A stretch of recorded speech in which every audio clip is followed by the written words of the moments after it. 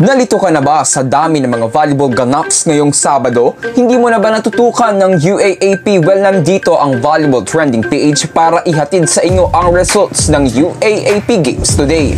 USTE nakapagtala ng double win. Alleiah Malaluan nagbabalik na. Angel Canino top MVP candidate.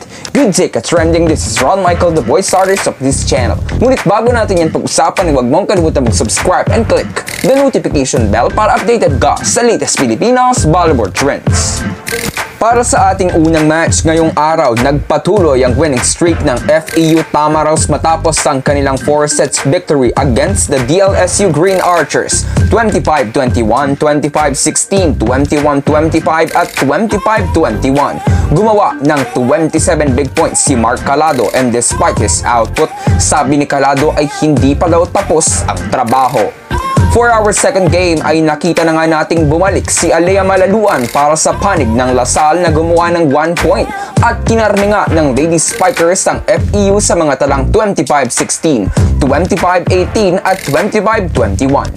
Para sa kaalaman ng lahat, hindi nakapaglaro si Alleiah sa first 4 games ng Salle dahil sa minor knee injury. And their victory against the Lady Tams is the start of a much stronger and complete squad from top. Player of the game si Mars Alba na may 19 excellent sets where 4 players are in double digits. Dalawa dito ang may tag 13 points na sila Thea Gagate at Angel Canino.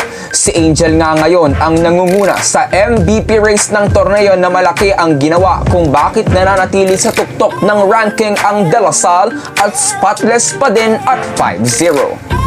For our third game naman, binokya ng UST Golden Tigers ang UP Fighting Lady Maroons 25-17, 25-23 at 25-20. Hindi nagpatinag ang mga Tigre at sila ay nagbalik sa winning column. Highlight nga ng game ang mga impressive saves ni Det Pepito na nagtala ng 11 digs at 15 excellent receptions. Itinanghal na best player of the match si Captain Ea Laure with 13 points at balik spiker uniform si Amiga Milena Alessandrini na gumawa ng 10 points. Samantala, kinaaliwan naman ng madami si UP setter Mai Sotomil na nagdemand ng magandang pasa para sa kanilang squad in one of the timeouts of UP.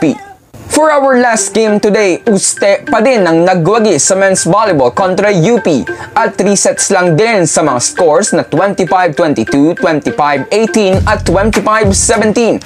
Best player of the game si Josh Ibañez na winning sa net matapos gumawa ng 14 points from 8 attacks, 4 blocks at 1 ace. Ito sa double victory para sa UST. So that's it for today's video ka trending. Do not forget to subscribe and click the notification bell para updated ka sa latest ganap ng men's at women's volleyball sa Pinas. Thanks for watching. Bye for now!